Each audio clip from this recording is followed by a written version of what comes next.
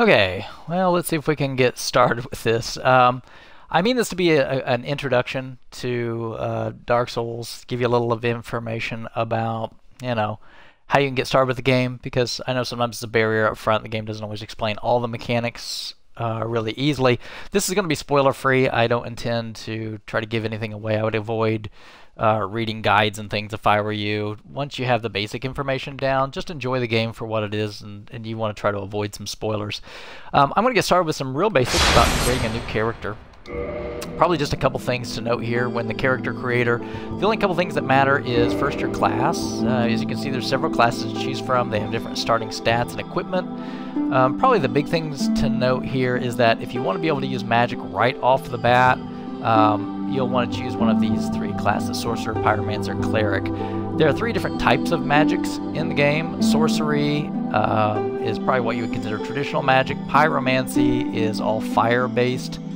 And then Cleric is what in the game called Miracles. Miracles are usually like status effects, buffs, but there are some attack style things as well, but more of like probably what you would consider to be, things from the gods.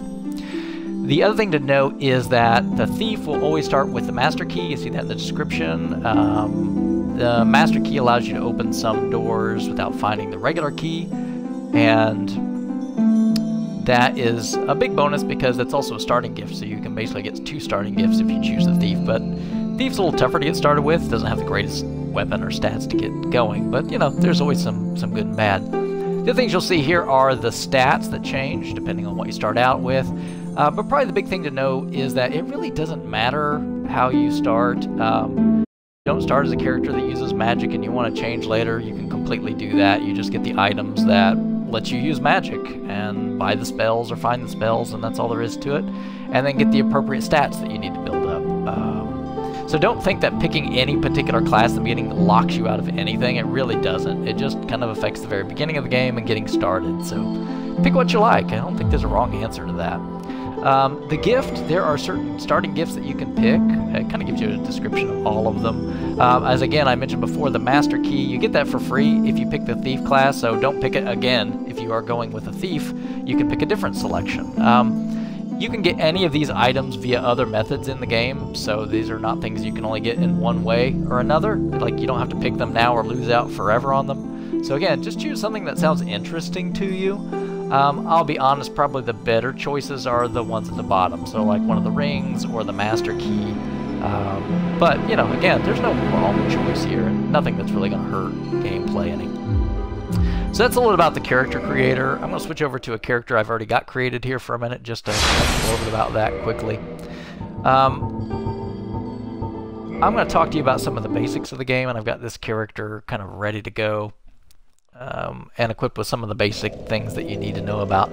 So first off, let's talk about the UI that we've got here. So first, in the upper left-hand corner, we've got the humanity count. And so you can see, for example, in the upper left right now, it says 0, 1, and numbers are in white. There are 2 states that my character can be in, and that is either human or hollowed. And hollowing is a state which makes my character look kind of like beef jerky.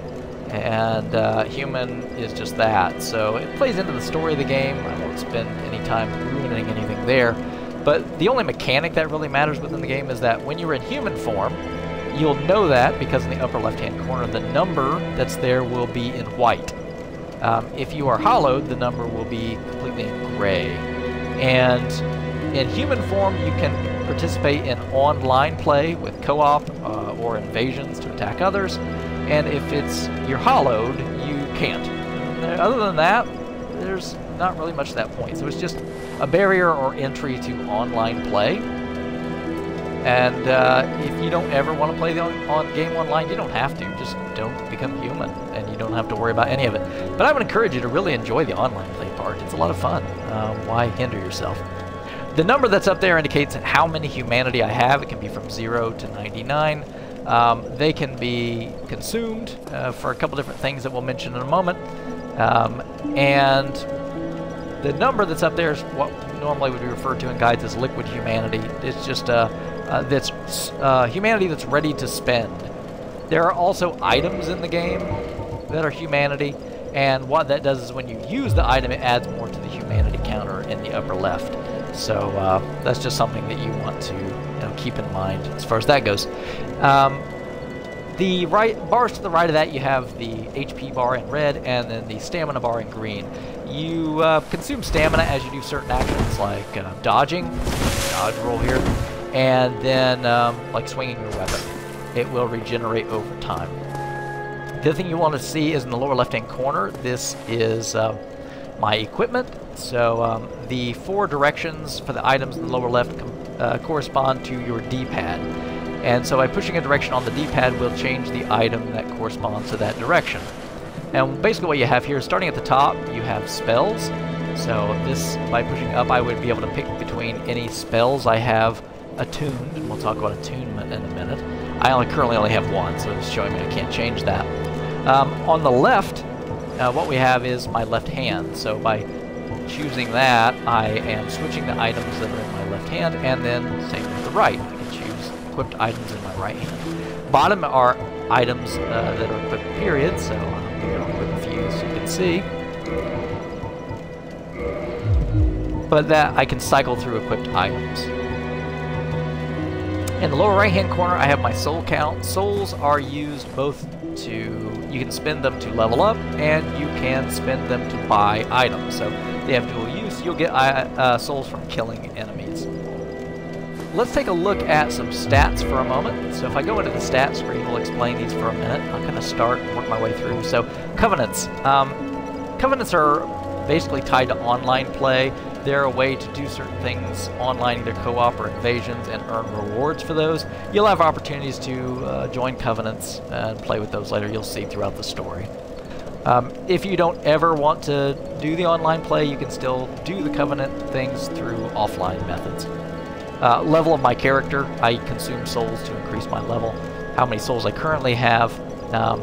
It does tell you, though, that they are left behind at the spot of one's death. So if I die in the world, I lose all my souls and liquid humanity, and it leaves a bloodstain mark. And then, to regain those, I have to make it back to that and reclaim them. So you've probably heard about that before, but that's the penalty for dying. And really, quite honestly, it's not that big of a penalty. Don't let that worry you. Vitality, that is the parameter for health. So the more vitality I have, the more HP. Attunement is tied to your attunement slots here. To use spells, you have to attune them or equip them, basically. And if you want to be able to equip more than one spell at a time, first you have to have enough attunement slots. So like equip slots. So right now I only have 1, so I can only have 1 spell equipped. But if I increased my attunement stat, I would get more slots, and then I could buy or find more spells to equip into those slots. If you're never going to use magic at all, don't ever waste any time with attunement. Endurance, as it tells you here, it does several things. One of those is stamina. This is probably the most important stat in the game, so increasing this will give you more stamina that you can use. It also determines your equip load, which is over here. That's the number to the right is your base equip load. Your max equip load. How heavy worth of stuff can you equip? There is encumbrance in this game. So increasing endurance allows me to equip more heavier items. And then also resistance to bleeding. So that's a stat that we'll see in a minute. Strength is a stat that usually affects the ability to use strength-based weapons. When we talk about weaponry, it's important to understand a couple things about how those things operate. So first off, some weapons are more strength-based and some are more dexterity-based. But strength-based weapons will have minimum stats that you'll have to reach, and they may also mix those among others. If you don't have the required stats to use a weapon, it will warn you about that, and you'll be able to use it very terribly, and usually very ineffectively. But there are ways around some of that, and one of those obviously is just increasing that particular strength. Also, we'll see in weapons in just a moment that there's a thing called weapon scaling. So weapons will scale damage with certain stats. So for example, a weapon that scales with strength, the more strength you have, the more damage you can do with it. The same idea is with dexterity, but dexterity is usually for like lighter or faster weapons as well as bows. So same idea though. By increasing strength or dexterity, if the weapon you're using does not have a kind of a bonus, a scaling stat for that, it won't do anything for you at all. So if I'm using a weapon that only scales with dexterity and I pump my strength up to 99, the amount of damage I do will not change at all. So you want to tailor these stats towards what types of weapons you're going to use. Resistance is probably the stat I never change, but it does alter your base defense, your physical defense, as well as magic and fire, lightning, as well as your resistance to poison. We'll see those in just a minute. But you can do that with gear very easily. I usually just don't waste points in leveling up resistance. You can, but not a big bang for your buck if you ask me. Intelligence. Intelligence and faith are parameters that are used for magic. Intelligence is tied to sorceries, and so similarly to weapons, if you want to use a magic spell, you have to have base requirements. You have to have the ability to use it in the first place.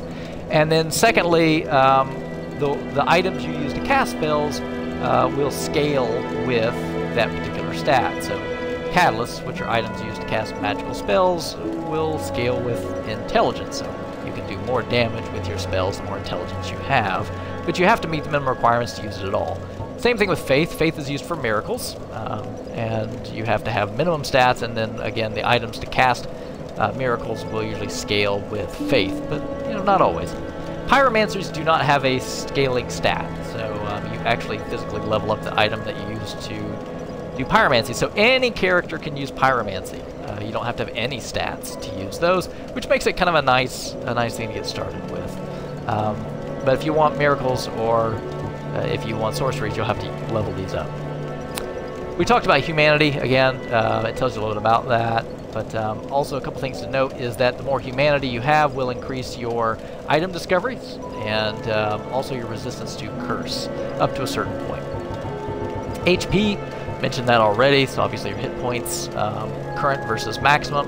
Stamina, this is your max stamina, and everything you do pretty much uses up stamina, so stamina management is huge.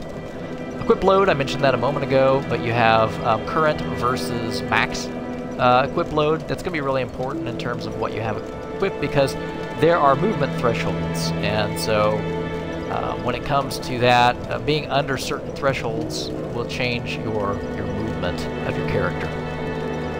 Damage I'm doing with my right hand weapon that's in the first slot, so you can see I have a Morning Star in there right now. It'll do 143 physical damage. I have nothing in my other slot for my right hand, so that's just my fist. It doesn't do a whole lot of damage there. Left hand, currently I have a shield that's there. Shields can do damage in certain cases, but that would be what it would be. And then I have a talisman to cast miracles right now. So you can see it obviously doesn't do very much damage, although I can use it if I wanted to. Defense, what I have is current defense versus base defense. So the 34 is my base defense with no armor, and then how much I have on top of that with my equipped items, and then versus different types of attacks. So here's strike attacks, slash attacks, and thrust attacks. So enemies will use different types, and you can use different equipment to increase your resistance to various ones of those. And also enemies are usually weak to one type of that. Magic defense, again, you have base versus equipped items, fire defense, and lightning defense. Moving on from that, poise. Poise is a stat that you get from armor. Poise allows you to take attacks without staggering. So if I and an enemy were attacking at the same time, but the enemy were to hit me a little before that, if the enemy does damage past my poise threshold, I will stagger and it will stop my action. But if I have enough poise to absorb that blow, I would then continue my attack and hit. So it's basically a key to whether you get staggered when you get hit. And so if you want to continue to attack even though you're being hit, you'd want to increase your poise. Bleed resistance, as I mentioned, that goes up with humanity. Bleed, as well as poison and curse, are status effects. To get inflicted with those status effects, basically you have to encounter that particular effect. So with bleed, usually that's like a type of weapon that would inflict that status on you, or a barrier of some sort. And with all three of these, when you're in risk of that, you'll see a meter that will start to fill up. Once that meter becomes full, you will then take that particular effect. So when it comes to bleed, when you fill that meter up, you will take a set percentage of damage from your total damage. So it's a burst damage, and it can hurt pretty bad if you're not careful. Poison resistance. There are two types of poison in the game. There's poison and toxic. Poison is like a lower level damage over time, where toxic is high level damage over time. The higher your resistance, the longer it takes, the harder it is to fill the bar up. And again, though, once the bar fills, though, that's it. You will take the standard poison or toxic damage until it wears off, and that takes quite some time. Curse is a very, very bad status. You really don't want Curse. But the idea behind the Curse is if you become cursed, it's an instant death. And also, while you're cursed from that point on, until you remove the curse, you only have half HP. So it's a very bad situation to be in. There's not a lot of enemies that can inflict curse. And again, though, it's a meter. And once the meter fills all the way, then you're cursed, instant death, and half HP until you cure the curse. So bad news, try not to get cursed. But again, there are items and things you can get to mitigate that.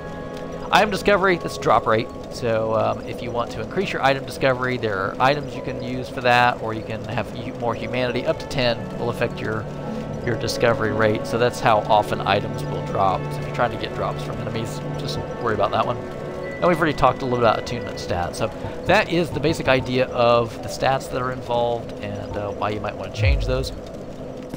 Talking about controls for a minute, we've already kind of talked about the items that are equipped, etc. with the D-pad. But let's talk a little about some basics of using those items. So usually you equip a weapon in your right hand and a shield in your left hand. But you don't have to do that. You can have two shields, you can have two weapons, it's whatever you like, but this is kind of the standard combo behind that. To use your weapon in the right hand, you would use either R1 or R2. R1 is going to be a light attack, and R2 is going to be a heavy attack. And you'll see they consume stamina, and I can't do the attack if I have no more stamina. Left hand is usually shields, but again, doesn't have to be. So if it is a shield, though, this is the way it works. So L1 is block. Block with the shield, and it will mitigate damage depending on the shield's stats, which we'll talk about in a minute. With small and medium shields, you can parry with the L2 button. Parrying allows you to deflect an incoming blow and then leave the opponent staggered, so you can do a very heavy attack on them. Heavier shields don't have the option to parry. Often they'll have a shield bash instead, which can kind of stagger the enemy, but it doesn't open them up for quite as much damage. But that's usually the case. This is L1, R1. You can also two-hand a weapon, so if I hit, in this case with the Xbox, it's the Y button, it's usually the top face button. That's going to be two-hand your right-hand item, so now it will do more damage. So if I hit my R1, it's going to do that, and I can do a heavier. But the big thing you want to keep in mind in this particular case is I can't block with my shield, and it's behind me, but I can still block. If I hold my left hand, my L1 down, I can still block. It allows me to. And weapons can deflect damage. They just aren't as good at it as shields, but it is it's better than taking all the incoming damage completely. L2 does not allow me to parry them. See, it's just another block in that particular case. Other attacks would be rolling attacks. So if you roll and hit your attack button at the very end, you will do a rolling attack when you get up. Different weapons will have different rolling attacks. It just kind of depends on the weapon. Some have like special attacks that you can do at the end of your roll. Roll itself is the right hand face button, so on the Xbox it's the B button. While you are rolling attacks, we'll go through you. So you have some invincibility during your roll. That's super important for dodging attacks. You'll get used to kind of the timing behind that. But kind of in the middle of your roll is when you are invulnerable. Your equip load determines how quickly you roll. So right now I'm at about mid-speed. If I were to take off a bunch of my armor, if I go in here and unequip all of that, I would see I can do a very fast roll, and I'll have more invulnerability, although of course I can do more damage because I have less armor on. If I were to put very heavy armor on, I would have a very slow roll. I'd not have nearly as much invincibility in that. And I could always increase my endurance stat to allow me to equip heavier things to kind of change that mix between the status. You can have multiple pieces, so you can kind of weigh it out when it's comfortable. I like fast roll, but that doesn't really matter a whole lot. Other attacks. So with most weapons, you have a kick if you push up on the left stick and your L1 button. So if I can get it to come off right. Come on, sometime today. There it is. So there's a kick. You have to hit both of them at the same time, so it's up and L1 will perform a kick motion. You'll use that to break an enemy's guard. So if an enemy is holding their shield up and you can't hit them through their shield, kicking them will usually try to break their poise or break their shield. So it decreases the stability and kind of knocks it free, so that way you can get a hit in on them. Because if not, it's very hard to do damage through a shield. You can also just push enemies around, so you can kick enemies off ledges. Very deliberate. You have to do this. But you can kick enemies off edges, they'll die. That works pretty well too. Some weapons will have a special animation that is attached to that instead, so they will not do a kick. You have a special animation instead. So you'll see this one's like a little stab and a step backwards with S-Stock. So some of them do have special animations. I hate that. I really love the kick, and I don't like using weapons that don't give me the kick, because you'll need that a lot. Secondly is up on the L left stick and the the R2 button. So up and R2 allows you to do a jumping attack. Jumping attacks leap a little bit and then, of course, hit. They do a lot of damage. Something to keep in mind, you can be knocked out of that animation. And we'll talk about parries in a minute. You cannot parry a leaping attack. So if an enemy is trying to parry you, or it looks like a person is, you can do a leaping attack. They cannot parry that. Of course, they can guard as well, though. A is your general action button, so whatever it is, it'll tell you on the screen. Otherwise, it doesn't really do much for you. And then X, in my case, which would be the left-hand face button, will use whatever item is in this slot. So here, the Estus Flask, using the Estus Flask is probably your most important item. That refills your health. It uses charges. Once I use them all up, I can't use it anymore. Similar things with magic. We'll see those use the charge system as well. Or just limited number of items. So I only have 10 throwing knives. If I throw one, now I have 9 throwing knives left. Some items, you can use them as much as you want. They won't have a number, so those are unlimited use. But that tells you a little bit about some of the buttons that are here. The other one is what would probably normally be considered the select button, is how you can do gestures. So you can do things like cheer or wave, usually for online play. You're going to use that to communicate, because you're not always going to sit and try to voice chat with everybody that you come across, but you can get some basic things across by pointing or gesturing or whatever the case is to do some really pretty basic communications. Start button will bring up the little sub-menu. You have use or go through your items, your equipment, stats, and then just kind of the basic quit the game sort of piece that's to it. Talking about weapons and shields. So if I look at a weapon and I go into its stats, I see quite a bit of information here. First off, under attack, that is the type of attack damage that it does. So this Morningstar does 124 base physical damage, and this is plus 18, which comes from the parameter bonus, or the scaling bonus. We'll see that in a second.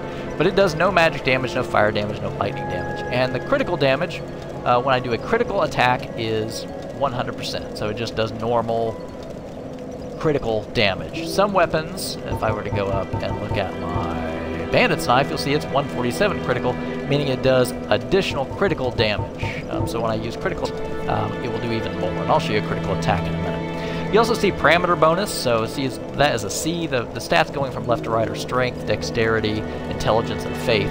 So this Morningstar gets a C rating for the bonus to strength. That's where that plus 18 comes from in my physical attack. The base damage by itself is 124, and the scaling bonus at a C rank for the amount of strength that I currently have is 18. So I can increase that bonus efficacy by increasing my strength, or if I upgrade the weapon, sometimes the parameter bonus will get better as well.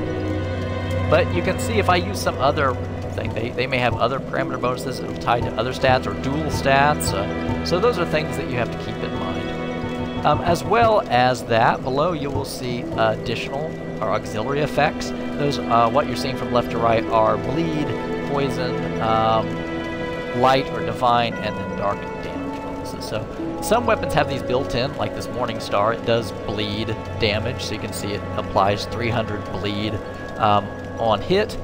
And again, if I bleed an enemy, I hit them enough to fill up their bleed meter, I will then do a set amount of percentage bonus damage to them. Poison, once I fill their meter up, I won't see it, but it will apply poison effect to them. Divine does additional damage to enemies that are weak to divine, so you can imagine what type of enemies. This is kind of like the D&D thing, right? Undead enemies take additional damage to divine. And then there's dark, and then there's some enemies that are weak to dark damage. There are others as well, things like fire, lightning, magic, but those are in the base attack stats that you see up top. On the right hand side is blocking damage. So you can see weapons, as I showed you, can block damage. Those are the percentages to which it will reduce those. So if I'm blocking with my Morning Star, it will absorb 45% of the incoming damage. Not as good as a shield, but it works. Shields obviously will have much better blocking damage. So you can see percentages for that. The other thing you want to keep in mind are required parameters. So again, it's strength, dexterity, intelligence, and faith. Those are, you have to have those numbers to be able to use the weapon effectively.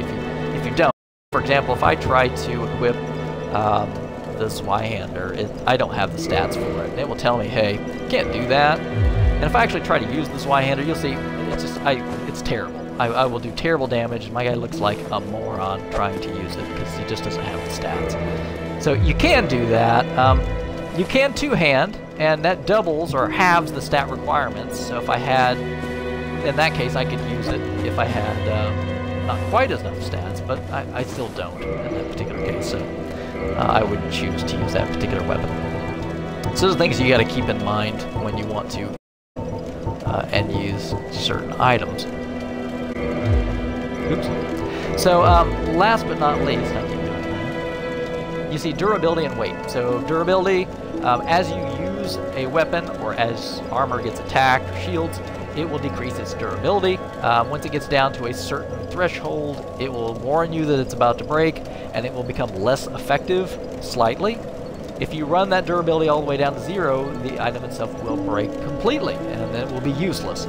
So if it's armor, it will not do any, except it will not take any damage for you, and if it's a weapon, it won't do any damage.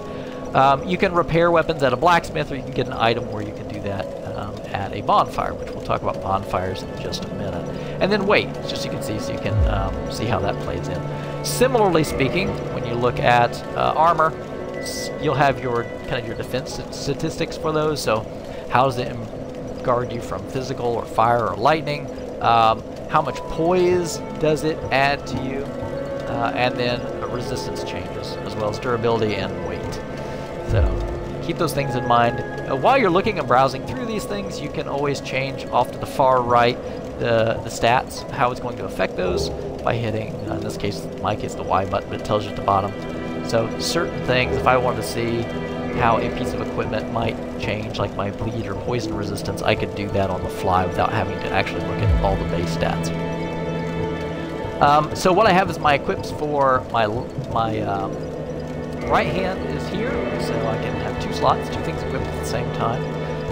Blank is just your fist. And then left hand, usually that's going to be a shield. And this is a talisman. Talisman is an item you have to use miracles, but similarly speaking, a catalyst is an item that you have to use spells, and a pyromancy flame is something you have to use pyromancy. So you'll get those if you pick those classes in the beginning, but if not, you can get them later. Not a big deal. Head, body, hand and leg slots for equipment, and then rings. Rings, kind of like most RPG-ish kind of games, give you special stats, so you can equip up to 2 rings at the same time. This is the item slot, so you saw my S's and things. These are things I can switch between. I can equip up to 5 items at a time, so I can switch between those. Usually a good idea to keep some basic things that you'll be using regularly here. And then arrows and bolts. If you want to use a bow, you have to equip arrows, and you have to have enough of them to use. So you would equip the kinds of arrows that you want there. And basically, you have 2 slots because it's like before. You have R1 and R2. So this would be the R1 arrows and the R2 arrows when you're using your bow. That way you could have like regular arrows and poison arrows and just use each one when you wanted to. Very similar for crossbows. If you want to use a crossbow, it's bolts. The same idea here. Bows are aimable, where crossbows are really just pretty simple lock-on range weapons. So it gives you a little idea about your equipment and kind of what you want to keep in mind when you're equipping things. Probably the next thing to talk about is the bonfire itself. So when you rest in the bonfire, it recharges all of the charges for spells and your Estus Flask. So you see at the bottom there my Estus Flask, which refills my health when I use it. If I use it all up, then I'm kind of out of luck. And it will refill when I rest at a bonfire. That's kind of your spot to refill with your healing items. Same thing applies with spells. So spells have charges, just like your Estus Flask does. Every time you use a spell, it decreases the count by 1. That count will not replenish until you rest at a bonfire. Now there are items that you can get that can replenish the number of spell uses that you have, but generally speaking, that's what the bonfire does. Resting at a bonfire also resets all enemies in the area. So if you've killed some enemies, they come back, especially except for bosses and special enemies. So keep that in mind when you want to rest. You know, it's going to respawn all those enemies. But again, no bosses, no special enemies respawn. Level up, spend your souls to level up. As you can see, it will tell me what stats will change if I were to level up certain items. And so you can play around with that before you confirm it to kind of get what you want. You can even see how changing certain stats may affect my weapon damage. My R1 weapon going up. That's due to scaling. It's not due to anything else other than that scaling rating for that particular weapon. I have an item to repair my equipment, so you can do that. It doesn't cost a whole lot of souls. Basically about 1 per point, not exactly, but keep your weapons repaired. You don't have to worry about that. It takes quite a ways of you ignoring it for those to break, and then you get a warning before it does, so just keep that in mind. Attuning magic, as I mentioned before, if you want to use a magic spell, you have to attune it first, and you do that at the bonfire. So what that does is it brings up all your slots. So I have 1 slot right now. I can select that slot, and then I can change what magic lives in that slot. Now, that one I can see I don't have enough things for it, but if I tried to use it, it would say no thanks. I can't do that. But what I'm doing there is I've just got my talisman equipped and I'm trying to hit L1, my left hand. But if I want to switch magics, I have to come back and change what's attuned. Now if I had more slots, I could obviously attune more spells at the same time. Here in this particular case, I do have the stats, so I hit L1 for my left hand, and then I use it. Otherwise, I can also bash with it, but as we saw before, the stats are pretty terrible. I wouldn't want to bash too much with a talisman. Also, kindling. As I mentioned before about liquid humanity in the upper left, and restoring your Estus Flask. Each bonfire, by default, usually only restores 5 Estus Flasks. If you want to get more Estus from resting at a bonfire, you'll want to kindle it. And what kindling does is it costs 1 liquid humanity in the upper left, and then it will give you 5 more Estus every time you rest there. So if normally it's 5, I kindle it once, then I can get 10 every time I rest there. The maximum you can kindle is up to 20, but it will only let you do that after you get a certain item. So the first max is 10. You'll see here if I try to kindle any further, it says I can't without the secret rite. With the secret rite, then I could go up to 20 kindling. You'll find that as you play through the game. But it does cost you humanity. And you can only kindle when you are human. So if you're a hollow and you want to become human, you have to reverse your hollowing. You do that at a bonfire. Here it's going to tell me I'm not hollow. But if I was, I did this, it would consume 1 liquid humanity to make me human. At that point I can kindle from there on, or I can play online. But again, you don't have to. You don't have to do any of those things. But if you want to be able to kindle a bonfire, you're at least going to have to become human first. You can get humanity by killing enemies in a level where you've not defeated the boss on occasion, or you can use the items called humanity, and that will give you 1 humanity per use, or 2 in this particular case. So there's plenty of ways to get humanity. Don't don't stress too terribly much about that. Kind of talking a little about combat itself. I'll go up here to where some enemies are to do some quick displays. I mentioned that you can guard and you can parry, and then you have your standard attacks. That's pretty straightforward, but let me talk a little bit about parrying for a moment. Parrying is a little bit of a timing thing, so I'm going to be pretty terrible on that one.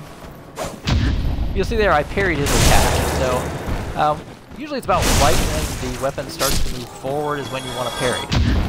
And then you'll hear that special noise, and then what it does is it leaves them stunned. And then what I can do is a special attack. That's a critical attack that I'm doing right there. So all I have to do is once I've got them stunned, I just hit the R1 button as if I'm doing a regular attack, but it will do a critical. But they have to be in that stun state. Otherwise, I'll just do like a regular attack. But parrying enemies is very useful because it does a lot of extra damage and lets you kill them much easier. Not every attack can be parried. Most humanoid type creatures like this, you can parry their attacks and leave them open. Monsters and things, often you can't. So it usually has to be some sort of weapon in a hand. And if you don't parry perfectly, you'll get what's called a partial parry, which means that you'll still take a little damage, and you won't get the parry, but you won't take as much as if you got hit without any modifier whatsoever. So a partial parry is better than taking a direct hit, and it's kind of encouraging you to try parrying, because even if you mess the timing up a little bit, you won't take as much as the full damage. So it's not a bad idea, and I would encourage you to get used to it. It's not a bad tactic. Now, do you have to use parrying? No. I mean, you never have to parry in the game if you want. You could just simply dodge attack. So I'm going to get rid of a couple of these guys so I can show you a little bit more about base targeting and things. Other critical attacks are going to be like this. That's a backstab. If I go completely behind the enemy and I hit my R1 to do an attack, it will do a critical attack on them. It's called a backstab, but I have to be directly behind them for that animation to work. I can also just block attacks. If I hold up my shield and stay L1, it will deflect attacks based on the shield stats, how much it normally deflects. Also absorbs, you'll see, uses stamina. When I hold my shield up, my stamina regenerates more slowly. If I run out of stamina when I am blocking, it will stagger me, and then I'll be vulnerable to a more damaging attack. So kind of be careful with your stamina management. This guy's so weak, he's probably not going to be able to break my guard, but what determines how much stamina you lose per hit is there's a stability stat that shields have. So you'd want to keep that in mind.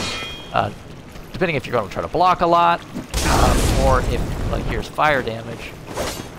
Now, my shield doesn't deflect all damage, you can tell it's here in this case, but this type of small shield is much better for parrying, and so you probably want to use it for that. Whereas bigger shields are better at blocking damage itself. But I like to parry. So that's the case. Other than that, you can just simply, as I mentioned before, block hits, retaliate normally, that's fine. Usually when an enemy rebounds off your hit, then they will take additional damage because they're kind of in like a little bit of a stun state. And so that's something you want to keep in mind as well. Probably the last thing to talk about is online play. So to play online, you do have to be human. And you have to be in an area where if you want to play with others, you haven't beat the boss yet. Now, you can help anybody, and that's the means of something called soapstones. Let's see if I can get to the place real quick. Just in the middle of nowhere. So, I have these items called soapstones. They do a couple different things. There's orange, white, and red. I don't have red on this character right now. But a white soapstone, I can't use it because the area I'm in right this minute, it will put a mark on the ground that will allow other people to summon me to their world so I can help them fight. Let's see, I'm going to load up another character while I talk about this. Maybe I can give you an example. So this is where the online play comes in. You can do co-op through summoning player through summoning as well. So I'm going to switch to a character that's a little more advanced. I'll probably get invaded in this area because it's a little higher level character. But that's not a big deal. I'm not really here to talk too much about player versus player fighting. I just want to get in a little bit and show you the basics of how the online piece works out. So I'm going to load up a character that's much farther along in the game.